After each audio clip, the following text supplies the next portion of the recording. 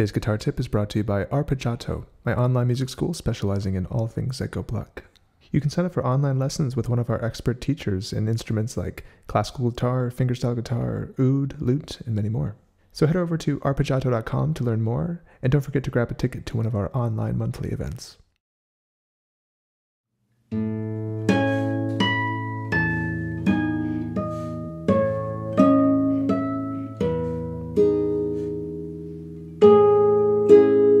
Hey friends. 8 years ago, I released this song, Gymnopédie No. 1 by Eric Satie, which was originally written for piano.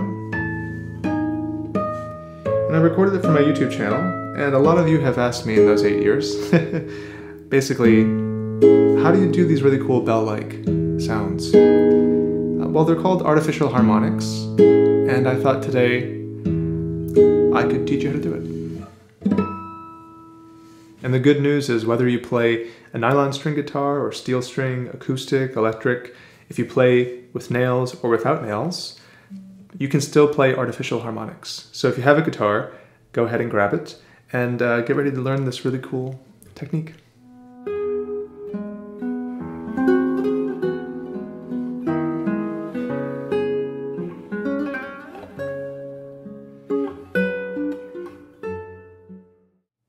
Alright, if we're going to get good at this technique of playing artificial harmonics, we first must make sure we're really good at natural harmonics.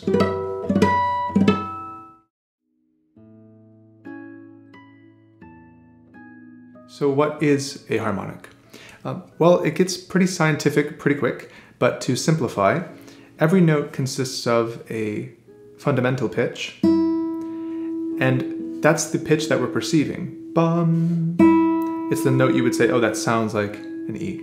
However, it's not just an E. That pitch is actually made up of an overtone series, which is a series from that note we're hearing, the fundamental. There exists a series of frequencies above that pitch, and the amalgam of those frequencies make up that note. So believe it or not, within this sound you're actually hearing and more notes that are actually too high for us to even perceive. In fact, how loud or soft those overtones are in their intensity is actually what controls the timbre. And so a harmonic is just when we isolate one of these pre-existing overtones. So for example, if I play this E and I want to point out one of those overtones, isolate it, that is a harmonic, that bell-like effect. And harmonics are produced on all string instruments at specific places, at different ratios along the string length. So exactly halfway between the bridge and the nut is the 12th fret. And that's called a node. It's a place where the string vibrates less, apparently. And so if you just touch there lightly, that's how we produce the harmonic. If you find a different ratio, you get a different harmonic, different ratio of the division of the string.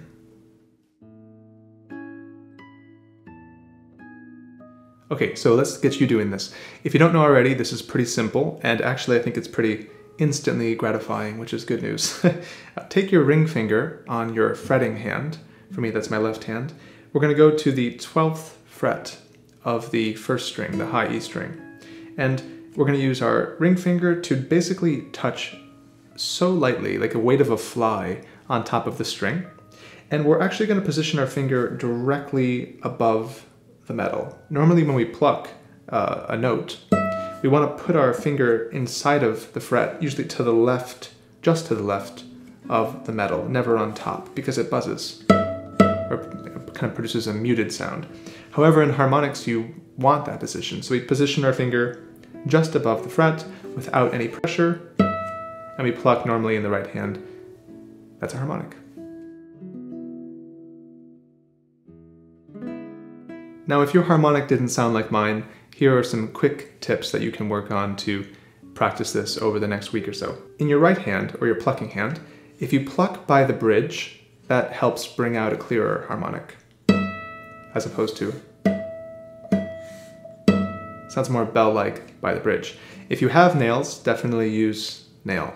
If you don't have nails and you're plucking, pluck your hand perpendicularly to the strings, right? So not at an oblique angle, but more perpendicular like this. That'll give you a very clear sound.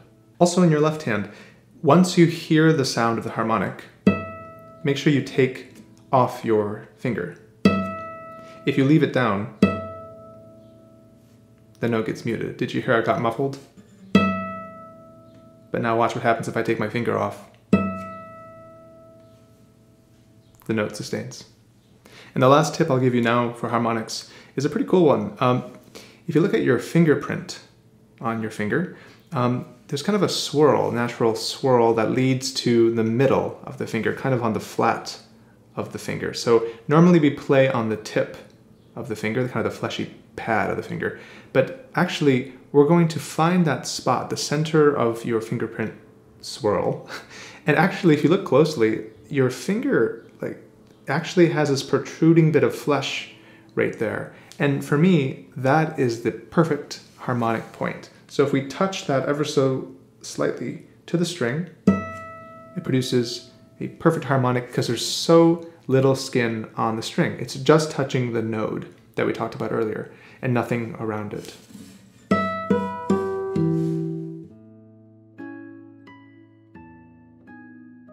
Okay, and now that you can play a good 12th fret harmonic on the first string, this actually works on all of the strings on the 12th fret.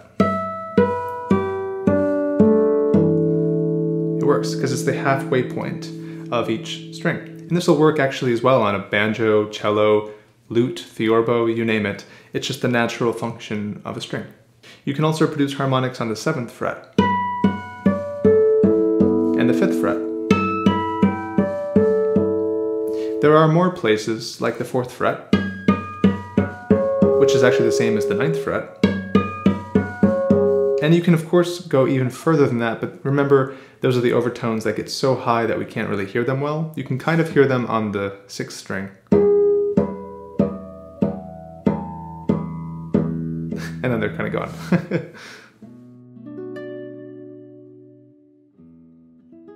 So here's my suggestion. If you're new to harmonics, or even if you've done it before, I'd like to push you a little farther. Stick with the 12th fret, 7th, and 5th. You have lots of different strings and notes there you could play, and I want you to try and improvise, or even compose a song using those notes. Just pluck miscellaneous strings and see if you can come up with something catchy.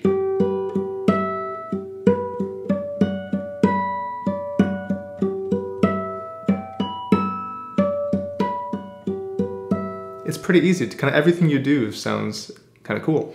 In fact, I even remember from high school, I even composed a little melody once using these harmonics.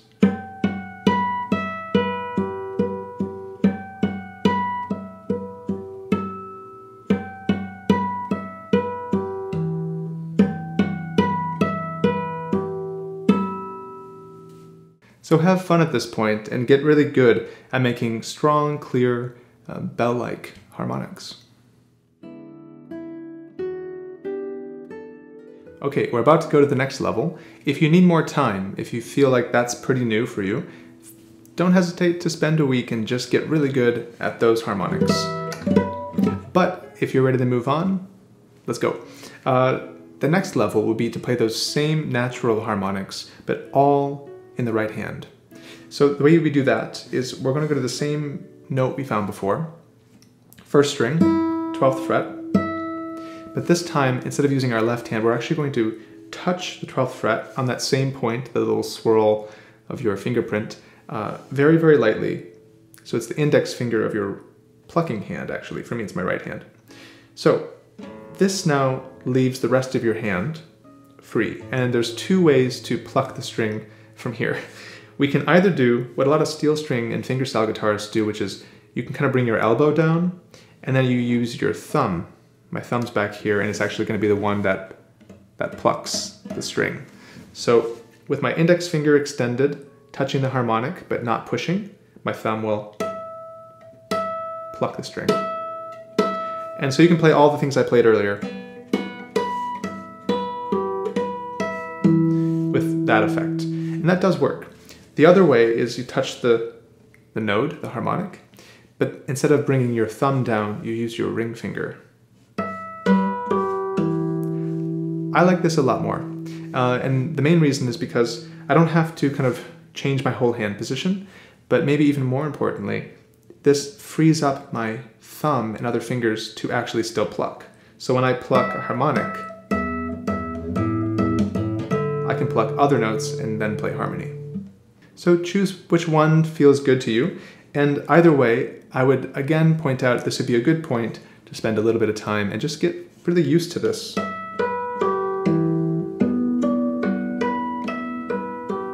In terms of accuracy and clearness in each bell-like harmonic. Okay, let's move on to the last step, which is artificial harmonics. But before I get there, I just want to say, if you're enjoying my guitar tips and want to see more, I actually have a bunch of patron-only guitar tips already uploaded to my Patreon. And so if you want to support this channel, that would be very kind of you. And also you would get access to all of those extra guitar tips instantly, as well as all this behind-the-scenes content and more. So check that out if you're interested. But let's get back to the artificial harmonics, our last step of the day. If you feel uncomfortable at all with the right hand, alone harmonics, make sure you spend some extra time there, because what we're going to do now is we're going to add an extra layer, sort of like, rubbing your stomach and patting your head at the same time. So we have to be really secure in the right hand, because now we're going to bring the left hand back in to do something else. If you remember, the natural occurring harmonics only happen at nodes at certain places, like the 12th, 7th, 5th, and other places. But you can't produce any pitch you want. By adding the left hand in, what we're going to do is we're going to basically turn the entire fretboard into accessible harmonics, so that we can play virtually any note.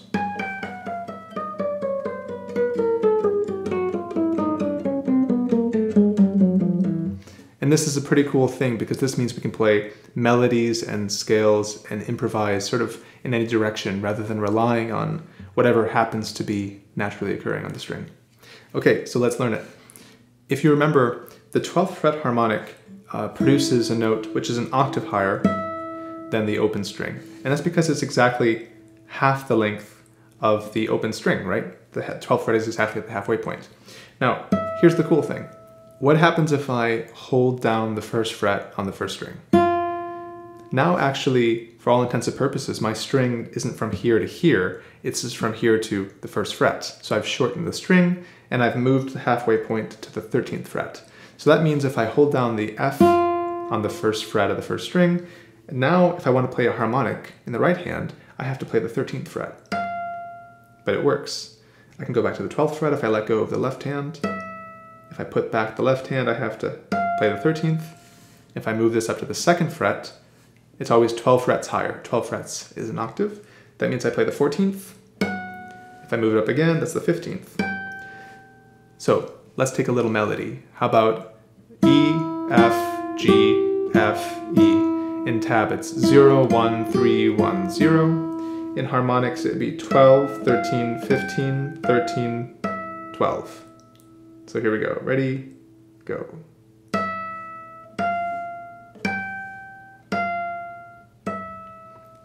It's a pretty cool effect.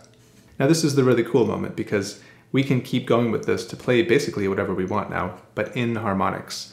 I can play full scales if I want.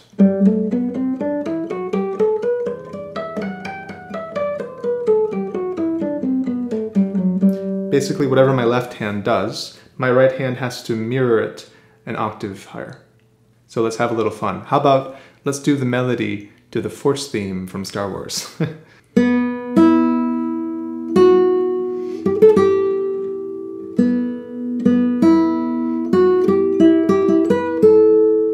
And now I'll do the exact same thing, but in harmonics.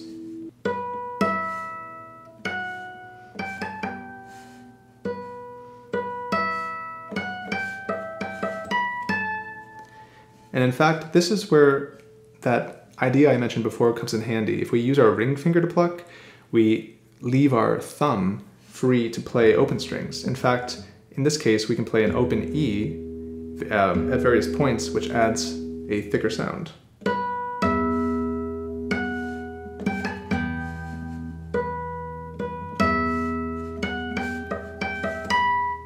And then an A at the end to change the harmony. And to me at least, this is super cool because what we've done is we've kind of taken the normal plucking sounds of a guitar and we've expanded its possibilities to include timbres and sounds which aren't normally associated with the guitar. And that just makes it a fuller, more developed instrument. Another great effect we can do here now that we've learned how to play artificial harmonics is to play arpeggios. So an arpeggio means a broken chord. This is a chord, and to stagger those notes is to break the chord, and that's what an arpeggio means. And we can in fact do arpeggios now in harmonics, which is actually easier than it sounds. Because all we have to do is play the chords in our left hand that we already know, and then find the notes to pluck out in the right hand. Let's take some easy chords. Let's start with E minor, and then going to A minor. Okay, so let's hold down an E minor chord in our fretting hand, my left hand. And this is pretty cool because actually, if you remember, most of the strings are open except for the 4th and the 5th, which are played on the 2nd fret, which means any of those strings I can just play the 12th fret, our normal octave harmonic. And then just for those 2 strings, I have to go to the 14th, and then I get to go back to the 12th. So I can arpeggiate that chord however I want now.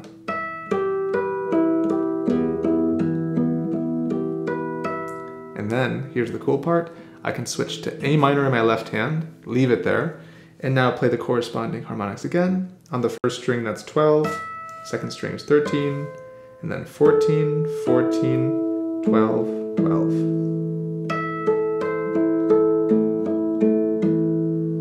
And now we can have some fun. I can just switch back and forth to create new sounds.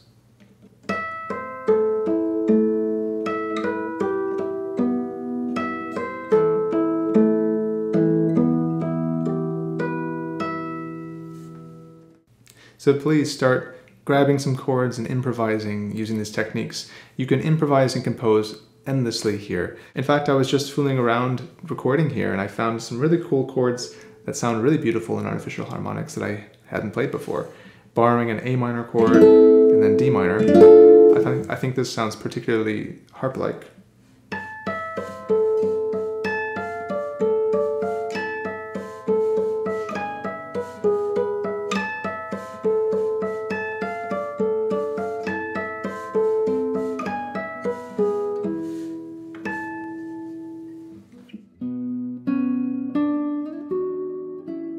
For me, the highest level of artificial harmonic playing comes when you play completely separate lines while playing artificial harmonics. You can play accompaniment and a melody in harmonics, just like we do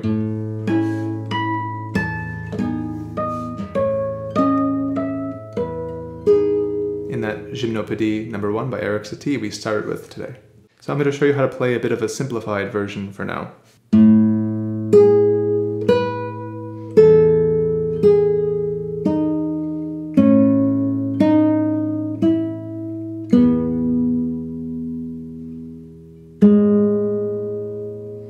And then again, harmonics are just the exact same notes in the melody, this part.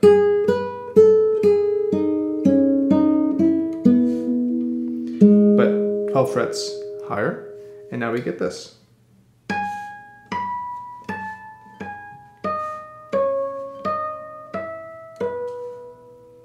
And with those thumb bass notes.